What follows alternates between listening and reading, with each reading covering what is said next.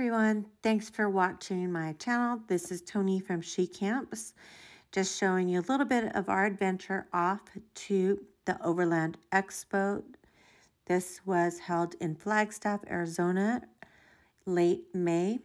That was May 20th through the 23rd. I have linked some of the products we did see along the way. So if anything comes of interest, just go ahead and follow that link for more information. It was super windy. We did get a little bit of damage to some of our stuff, but it's all right. We can get those things replaced. So here we have one of the YouTube influencers, Marco. This is from Overland X. He's got great ideas on cooking, and he also shows his experience doing off-road and making alterations to vehicles. It's really cool right there. This is hiker trailer, very similar to ours. Ours is a tiny camper, but this is hiker trailer, very easy to go off-road with. And this one was really cool. Super lifted Bilstein. It shows you in this picture like how it's lifted and all that suspension. Really cool. Perfect for going off-road. This one was a little patio up top with hammocks and umbrellas. Awesome.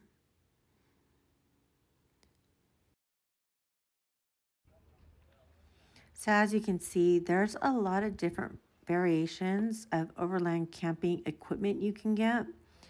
Just depends on your vehicle and the types of things you'd like to do. This right here is going to be my next purchase. This is a table that goes over your tire and harnesses to the base of the tire. It comes in stainless steel or aluminum, very, very sturdy and portable. Easy collapses and makes it really great. This is another easy tent I really liked.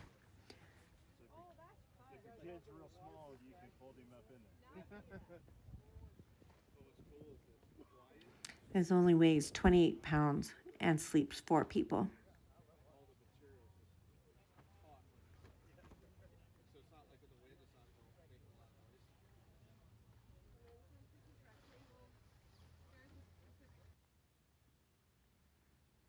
More scenes from the expo. This is the walkway we took back to camp. And there's our setup. Pretty much every day we walked about 6 miles.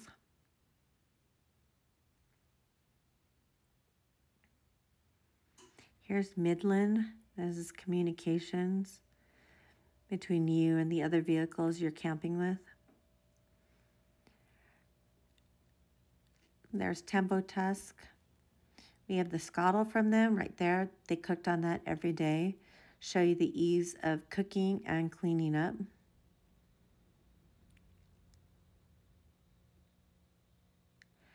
This is one of the interior shots from all the vendors. I really like this chair right here. It's the Wanderer.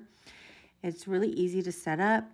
It is a cart initially, then it goes to a recliner or bed, campfire chair, or beach chair.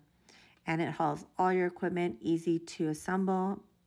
It is a little pricey and could be one of those things that you pass on to future generations. More information, go to the website to check it out.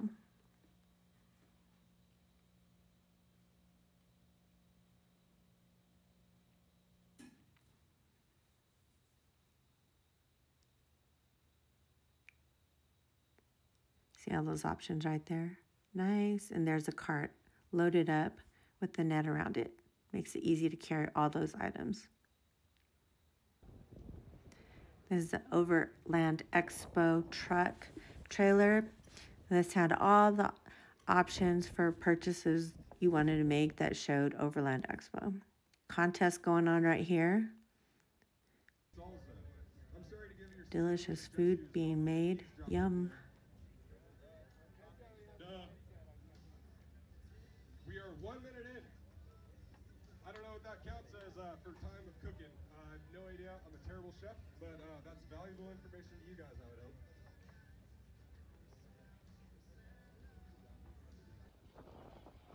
Again, more wind, more awesome overland gear and equipment. The passive bird, we're just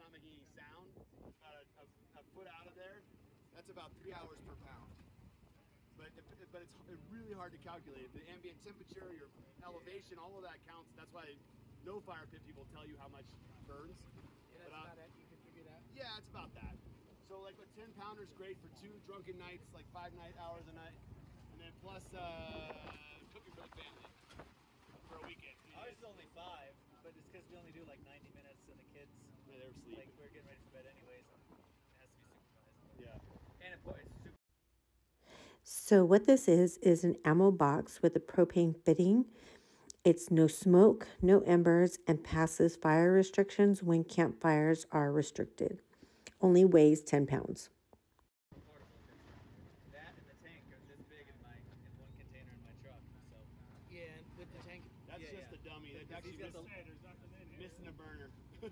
We're actually sold out. We just brought. We have shells that are yet to be assembled, and so we just brought those. We literally sell out all the time. You already sold.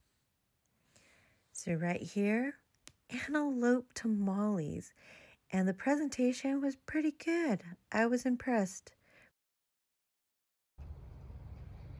So we've upgraded a bit. Now we have solar panels. There's our cord. And it'll lead all the way over here to our little power source. Here you see we are getting battery power right there. And our booze. Heater. You know what? This really worked last night. It was so cold and we couldn't do a campfire, so this little heater kept us warm outside of the trailer. And we have our water heater to wash dishes. Of course, here we are representing Temecula with our Temecula wine. My eco-friendly soap. There you go. And my delicious soft log. Here's my clean little kitchen area. We got a turtleback bag where our trash is supposed to go. We have to figure out what we're going to do with that because it really doesn't work at the back of that tailgate for throwing away kitchen trash. It's got a lantern, little camp chairs, table. This little table right here is the best. Gotta get one. Okay, so in this scene, you're going to see Jordan from the Lost Sasquatch doing a forging demonstration with YouTuber Trail Recon. Today all we're going to do is we're going to bang out the free form of it, get somewhat of a shape, and then at some point I'm going to heat treat it all, put a handle on it, we're going to get it in your rig. So we're going to throw it in. This is my... All right, so we're back at Overland X with Marco. This is his vendor site. He also participates in milestartires.com. Check it out.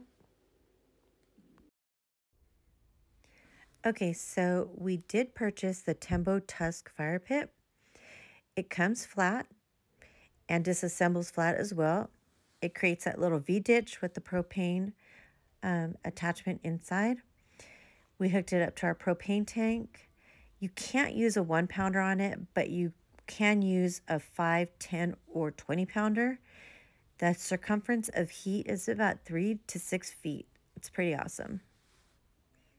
This is our new friends, Rich and Sylvia from Arizona. We had a great time with them. All right, guys, this is it for us. You have a great day, and we'll see you again. Thanks for watching She Camps. Bye.